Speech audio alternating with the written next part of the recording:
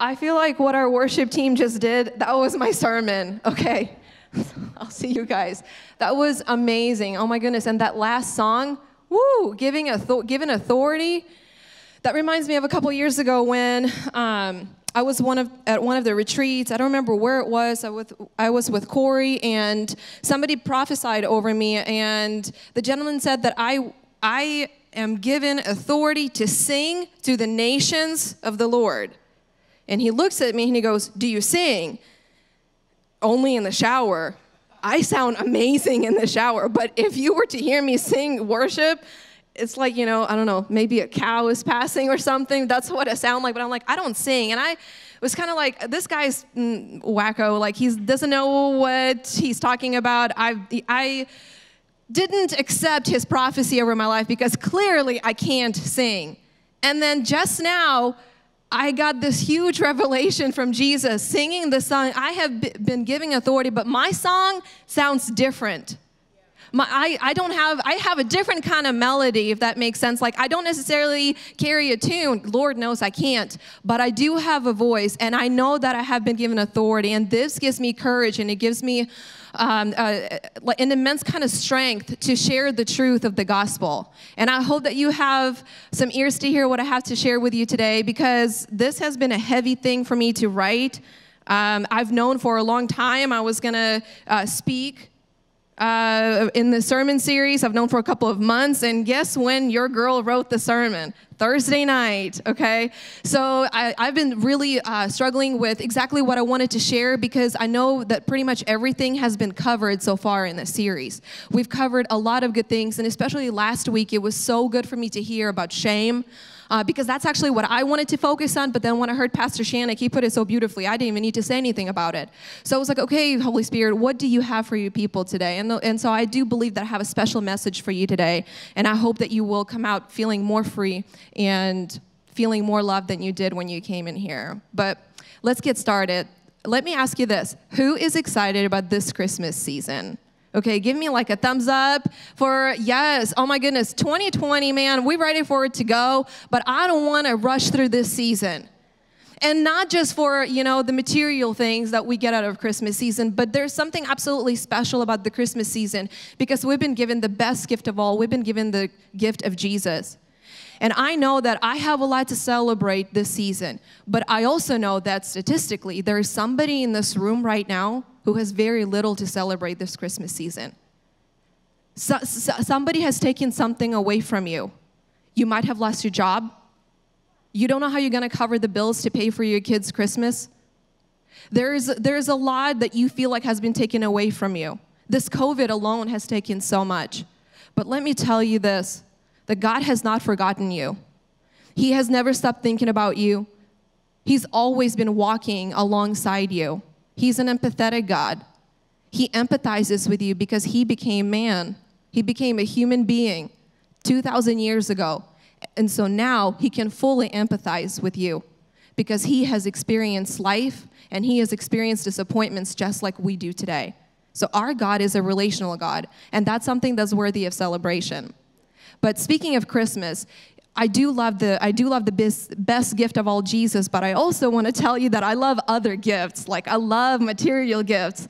I've come to realize that it's one of my top love languages. I love buying gifts for people and watching them unwrap the gifts and enjoy it, because that's how I show my love. But I also love receiving gifts just as much. And I'm finally speaking the truth. So Corey, Christmas morning, I better open up some good ones.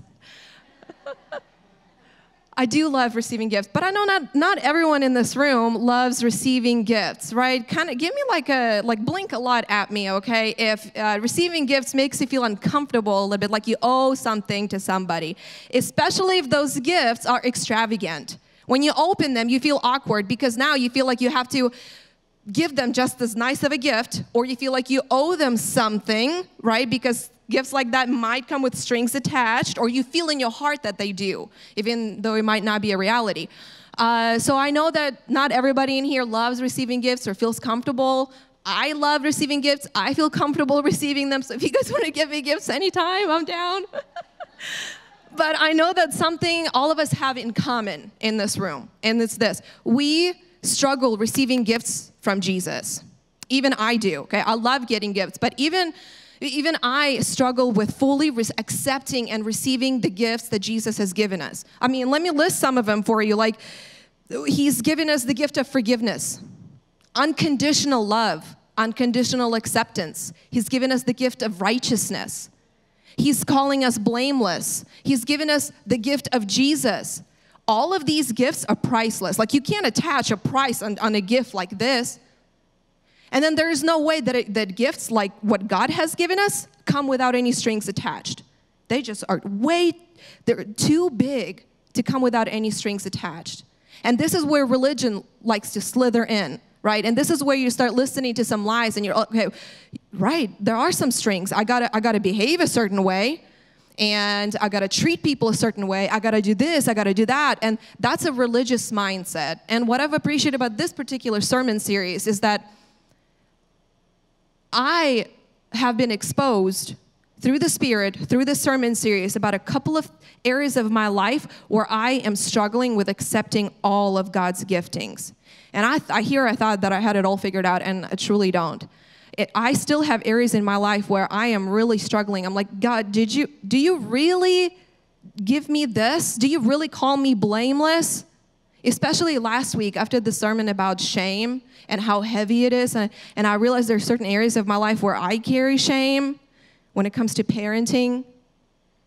I'm so hard on myself, but God is calling me a good daughter, even though I don't feel like I'm a good parent to my kids at times. Do you really call me blameless, and am I really your friend? Even though I feel like I'm disappointing you in this moment, when I'm allowing my feelings, right, overtake, when I'm parenting my kids, like that's an area that I'm being transparent, that I really struggle with accepting God's giftings. But I mean, that's the beauty of our God. He's a really good God, and He's a relational God, and He empathizes with me with everything that I go through. He's never left me alone. And under the new covenant, we've been given an amazing gift, a gift of a new identity. We are blameless and righteous and holy in God's eyes. And it has nothing to do with like how we behave. It has everything to do with who Jesus is. He's just so good like that. And we're so blessed to have Him.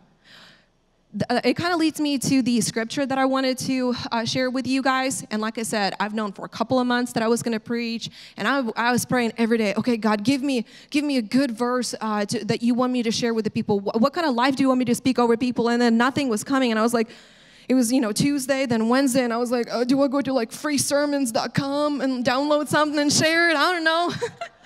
I actually don't know if that's real, but I didn't know what to share with you guys. And then all of a sudden, as I'm reading through just random scriptures, just searching, and then this scripture jumps out at me, and I'm like, I can't believe I never saw this before. So you might already have extensive knowledge of what I'm about to share, but it was new to me, so I'll share it with you. And the scripture that I'm going to take you to is in 2 Corinthians chapter 5.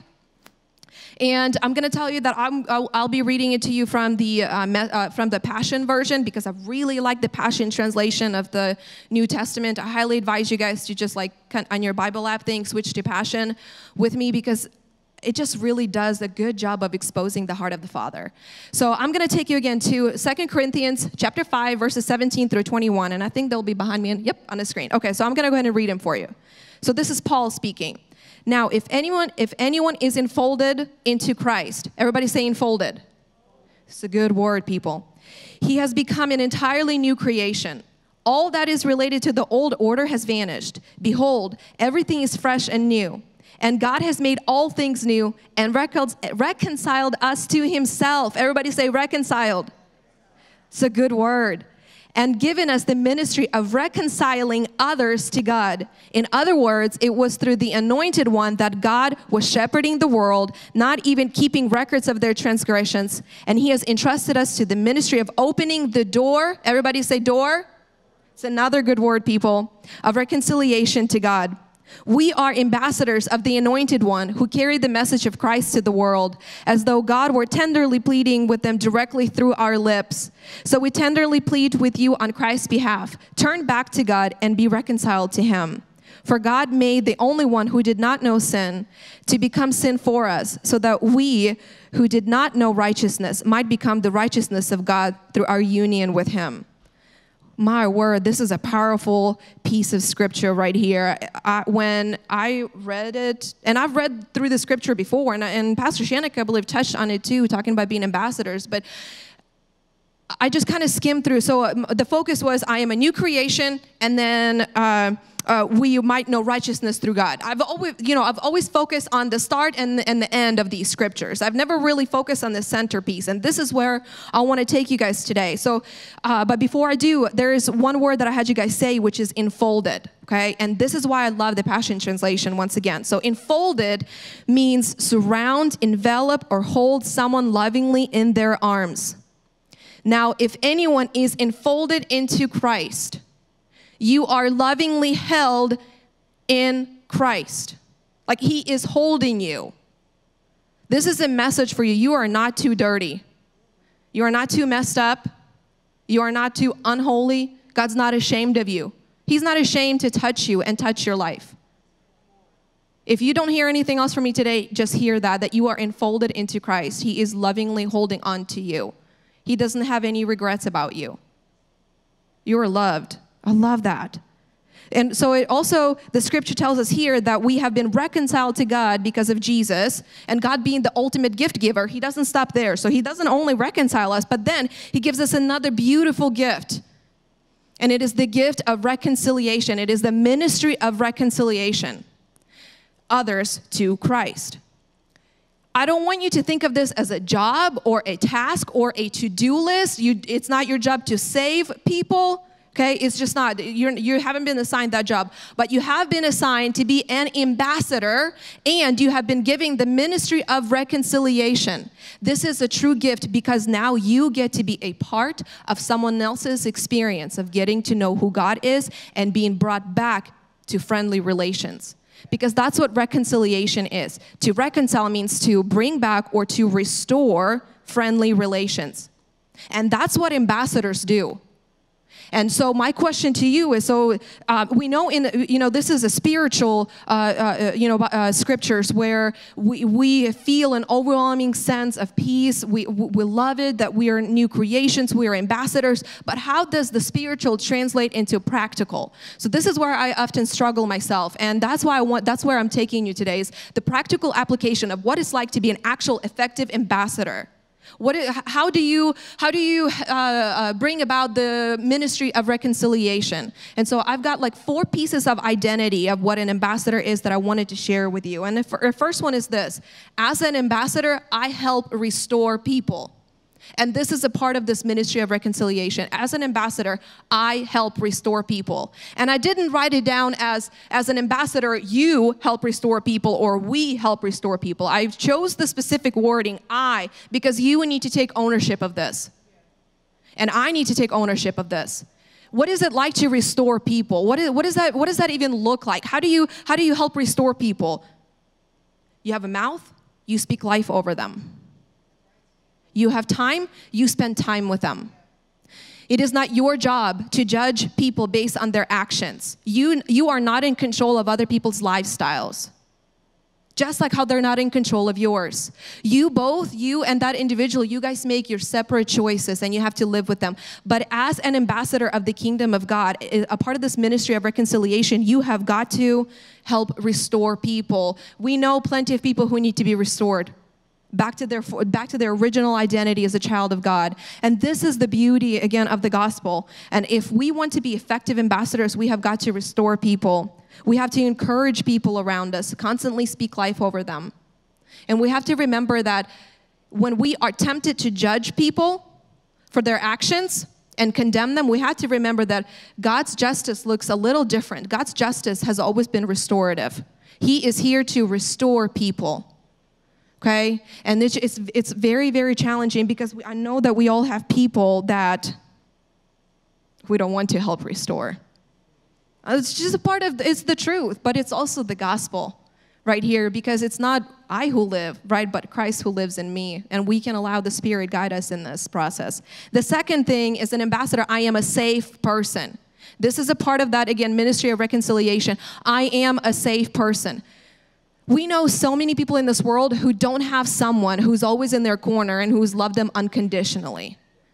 We know those people. And then how can we expect the people to ever come to a full understanding of God's unconditional love if they've never truly experienced it from anyone else? They don't have a safe person they can go to. How can we expect people to do that? We can't. You know, an ambassador lives in an embassy. An embassy is a piece of the territory, right, of the country that they represent, where they have full authority. So if you ever travel overseas and you run into trouble of some sort, the safest place for you to go to is an American embassy. That's a safe place for you. Are you a safe place for other people? Do they feel safe in your presence? Do they know you have their back, no matter their actions and no matter their lifestyle? Are you a safe person for people? That's, again, another heavy aspect of the identity of an ambassador, right? We're not quitters. We're doers. We help people feel safe. And again, we don't save people, right? We don't S-A-V-E people. We make people feel safe in our presence. So that way we can invite the Spirit, and the Spirit of God will do His own thing. But it is our job to provide that safety net for people. We need to have people's backs. You might be the only person who has been a constant source of affection in a person's life, and you might not even know it. As an ambassador, the third thing is, I am a kingdom carrier. I am a kingdom carrier. I love this.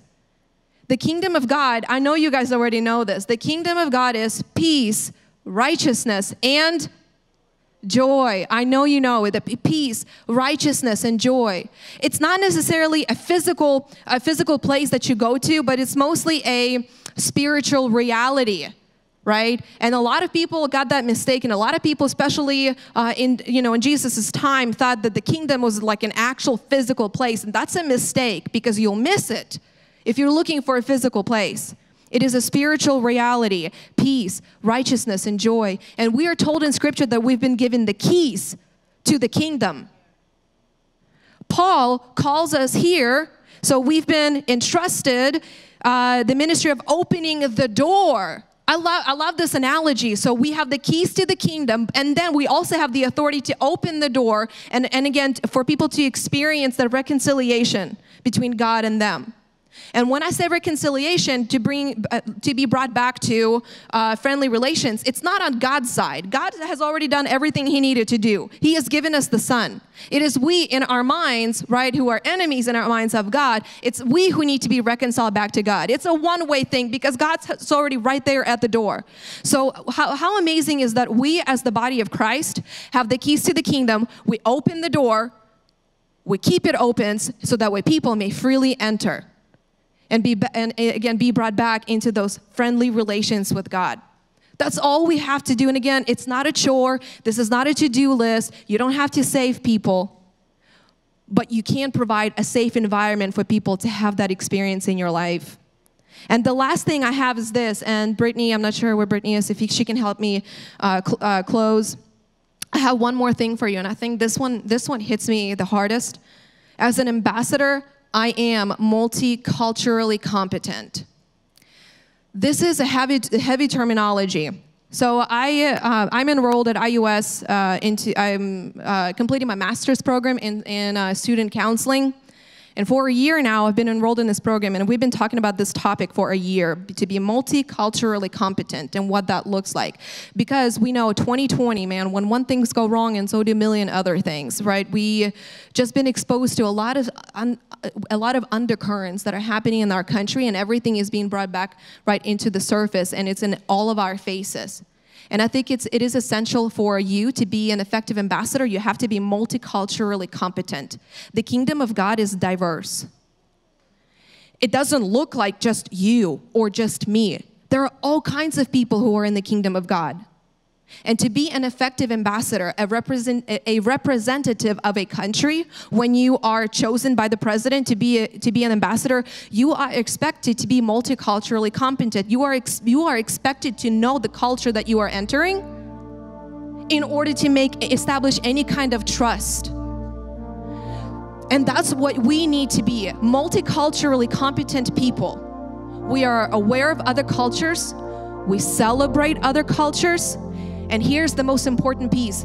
We treat people with unconditional, positive regard.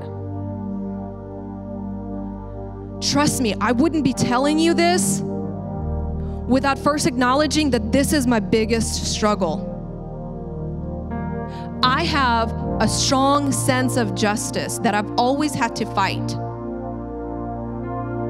Sometimes I can get into this mindset of you got what was coming to you. And that's a legalistic mindset. That's not a restorative mindset. And I don't want it to be a part of who I am deep down inside. So I have to retrain my brain, and I have to treat people with unconditional, positive regard. What does that look like? I treat people with dignity. I treat people with respect. I learn about their culture. I listen to them. I make them feel heard. I don't talk at them. I talk to them. I hear them and I value them. As a multiculturally competent ambassador whose number one ultimate purpose is to bring the ministry of reconciliation back, I can't discriminate, devalue, and suppress people, because that's having double standards. And that's not the kingdom of God. That is not experiencing peace, righteousness, or joy. I'm actually stripping that away from the people that I'm trying to bring Jesus to. It is so unattractive. And this is, again, the heaviest one. And in order to be an effective ambassador, I have to help restore people. I am a safe person to people. I am a kingdom carrier. I have confidence in that. And I am multiculturally competent. This is an amazing gift, the ministry of reconciliation. But it requires us, the body of Christ, to be courageous and step out of our comfort zone. We have to learn to remove our own biases that we have against people. That's unconscious bias is something that is making you believe that is false about other people, but it's not at the forefront of your mind, which makes it even more tricky to spot, because you think I'm a good person, right? That I like everybody. But if we were to start reflecting on some of your behavior, or some of my behavior, I should say, I can only talk about myself here. If I were to reflect my behavior, I would uncover some biases that I have against people, and that creates division in our mind, and then it translates to how I treat other people. So to be truly an effective ambassador, I also have to understand that there are some things that I might need to reconcile with Christ. And there are some things that you still need to reconcile with Christ. And this is a process. This is not a 20-minute thing that's going to happen to you. This is a constant daily thing. And here's what I want you guys to know. How do you reconcile some things to God? How do you remove some biases that you have against people?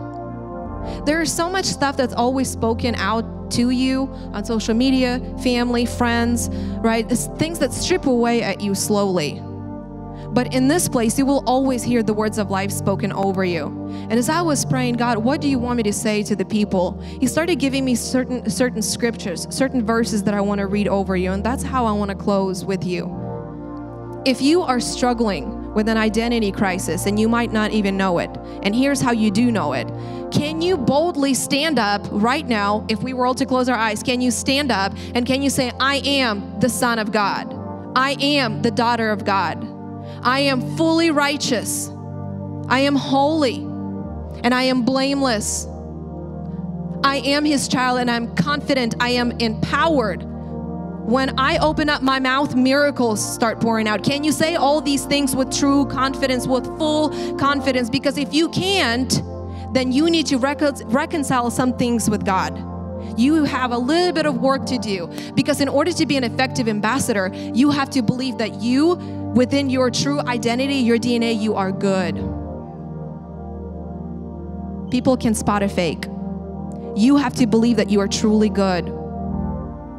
I was scrolling through Instagram a couple of days ago, and I came across Dr. Caroline Leaf's one of her posts, and I thought her quote was so fitting for what I wanted to tell you guys. And here's what it says. Everything we do begins with a thought. If we want to change anything in our life, we must have to change our thinking, our mind.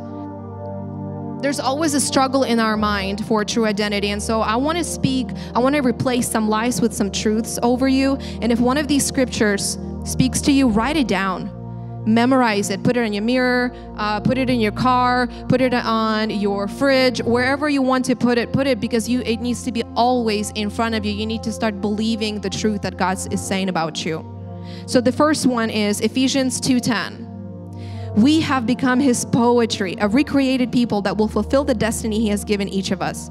For we are joined to Jesus, the Anointed One. Even before we were born, God planned in advance our destiny and the good works we would do to fulfill it. You are his poetry, his masterpiece. John 1:12. But those who embraced him and took hold of his name were given authority to become the children of God. John 15:16. You didn't choose me, but I have chosen and commissioned you to go into the world and bear fruit. Reconcile people back to him. And your fruit will last, because whatever you ask of my Father for my sake, he will give to you. Our God is an ultimate gift giver. He only gives out blessings. He only has good things to say about you. Romans 8:37. Yet even in the midst of all these things, we triumph over them all. Even in the midst of COVID-19, we triumph over it all, for God has made us to be more than conquerors. And his demonstrated love is our glorious victory over everything. We've won because God loves us. Ephesians 1:4, and he chose us to be his very own, joining us to himself even before he laid the foundation of the universe. He had you on his mind. Because of his great love, he ordained us so that we would be seen as holy in his eyes, with unstained innocence.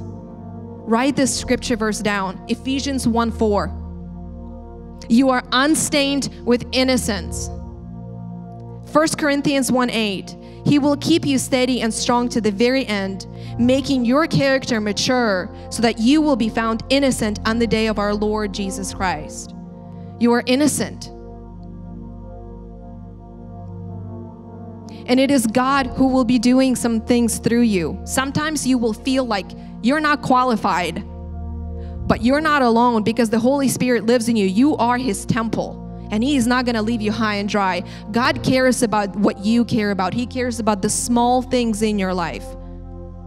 God saved our cat. He did. We have this kitten. Her name is Ladybug. And she had a terrible accident. She needed an emergency surgery, but they told us it was going to be really, really expensive.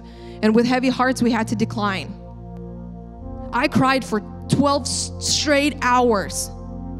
Praying all night, God, heal our cat. And the only thing that I kept hearing in my head over and over again, I care about the things that you care about. I care about the things that you care about. And I kept repeating, you care about the small things. You care about the small things.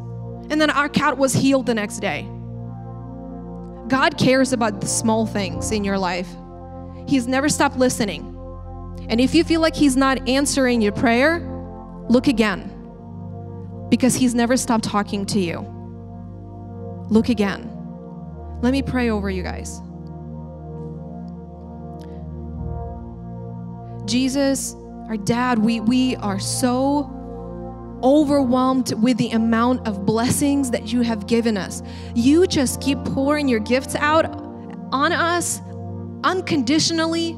You don't ever stop. All you do is you do good in our lives. We are humbled and we feel so loved. You have empowered us to be ambassadors. You have called us to lead the ministry of reconciliation. You will let us have this amazing gift so that we may experience others being reconciled back to you. You don't ever forget about us. You hold us in your arms. You've called us worthy. You've called us righteous. You've called us holy. We are blessed to know you, Lord. And we know that you've never once turned away from us. You have everything that is going on in our lives, you have it in your hands. You are not the author of all the bad things, but you will take the bad things that we're looking at and you will turn them to your glory.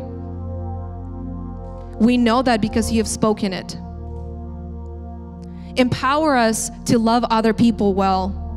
You have given us certain people that are a part of our ministry of this reconciliation. Open up our eyes. Give us the words to say to them. Help us make them feel safe. Expose us to some of our biases that we might have about other people and other cultures. Because ultimately, we know that you love everyone, and that is our goal here at Hill City. We love you, Lord, and that's in your name we pray. Amen.